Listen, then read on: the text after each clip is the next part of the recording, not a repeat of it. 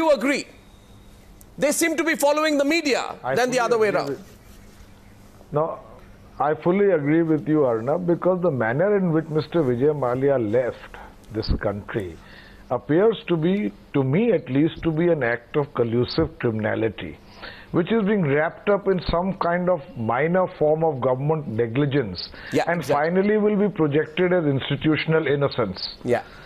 The truth is that on 29th July, CBI had filed an FIR. In October, there was a lookout notice which mysteriously got downplayed to an information notice. He was interrogated. He was under investigation by the SEBI, by SFIO, and even more importantly, on 28th February, the consortium of banks were planning to move on the next day.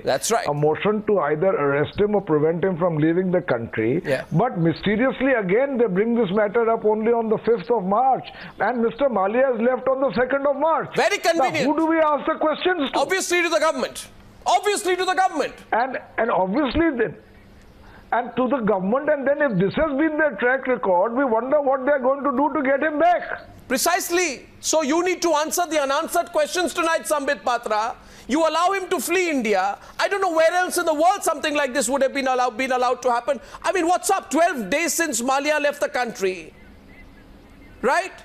Right at the outset, will you squarely state, Sambit Patra, where is Vijay Mallya as we speak? Where is Vijay Mallya? First and foremost, Mr. Pavan Verma was speaking against the government. Well, in a democratic country, he has every right to do so. But Mr. Verma, did you question your Mahagathbandhan partner Congress as to why the Congress allowed There you go. Where they have been roundly defeated into every discussion. There you go, viewers. Answer the question raised to you.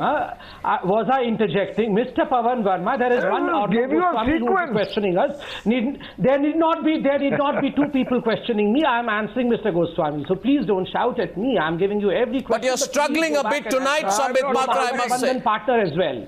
As far as your question is concerned, let me be very factual in this case. I mean, Mr. Vijay Mallya may be having 4 days and an option of Mumbai or Melbourne. But this government has only one option, that is the rightful intention of retrieving every penny that Mr. Vijay Mallya owes to the public exchequer.